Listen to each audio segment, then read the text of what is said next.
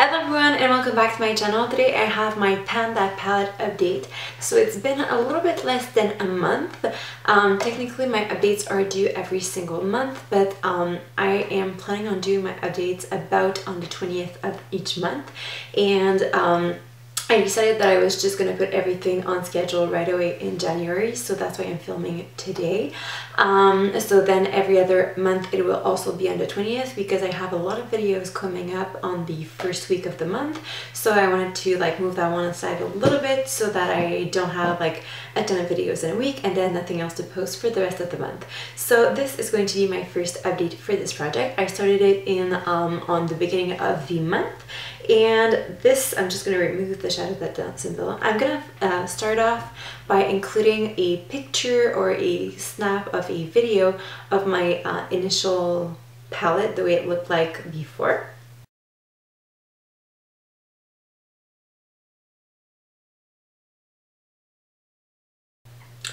And now this is what we're dealing with right now. So I have, well, here is where I'm keeping my bronzer, so that's where there's a weird black round. There are two shadows on which I did a lot of progress. I'm just going to try and zoom you guys in a little bit. Okay, so this is what the palette looks like currently. So there are two shadows on which there's a lot of progress. The first one being this one. This is Virgin by Urban Decay. And from the last update, I already had pan showing, but right now there's a little bit of powder on the rims right here and right there.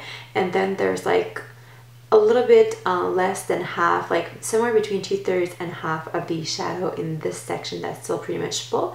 So I plan on finishing these sides right here in next month and working on as much as I can of this side right here. I would, if I could finish it up completely next month, I would be super thrilled, but I'm not 100% convinced that that will happen. This is pretty much my least favorite shadows out of all of these, so if I could have that one done, I would be super thrilled. Then the other one that there's a bit of progress on is this one. And this one, as I mentioned in the first video, that I'm gonna link the first video down below as well if you want to check it out. But in the first video, this one, I told you that I had repressed it in the past. There isn't a lot of it. It's a thin layer, and there's a thin layer on all of the sides as well. So I managed to hit pan on that one using it as a line to set my liner.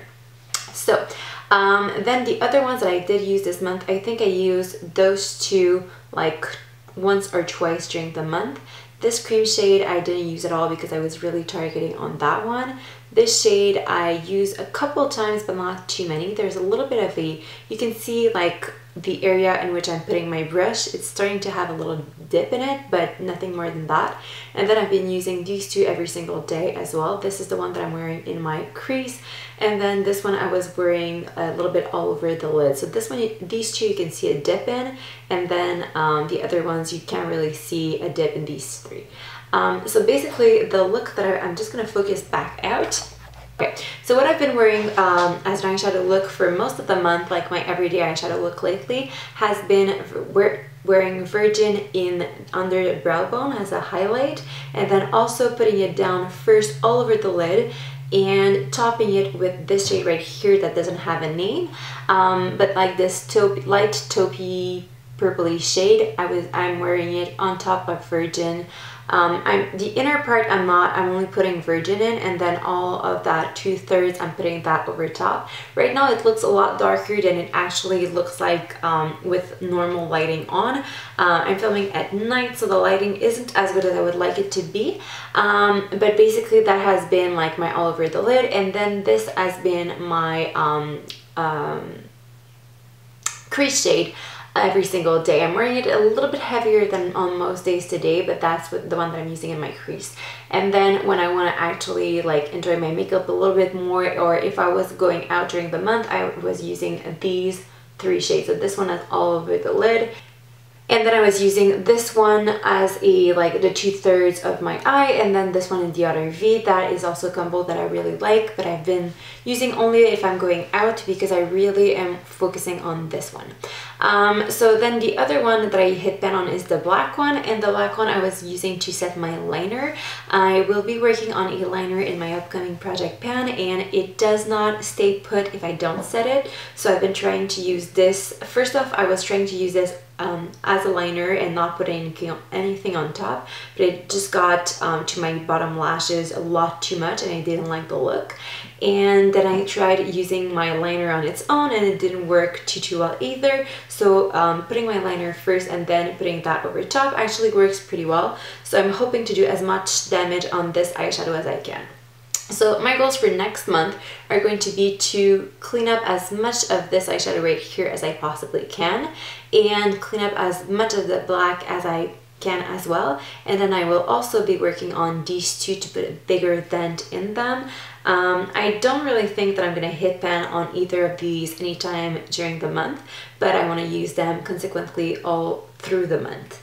Hopefully I can finish this one in the month and then be done with it, and then start using this one as a brow bone highlight and then this one as an all over the lid shade. We'll see about that, but for now I really want to finish this bad boy. Also, I've been using it a little bit as a highlight on the top of my cheekbones. I put it down before my blush and I kind of blend my blush into it. So it's been helping to use it faster a little bit, because as I mentioned, it's not my favorite all of this palette. So there's like too much of a bluish cool tone shift and I don't enjoy it too much. So that is it for my update for my Panda palette challenge.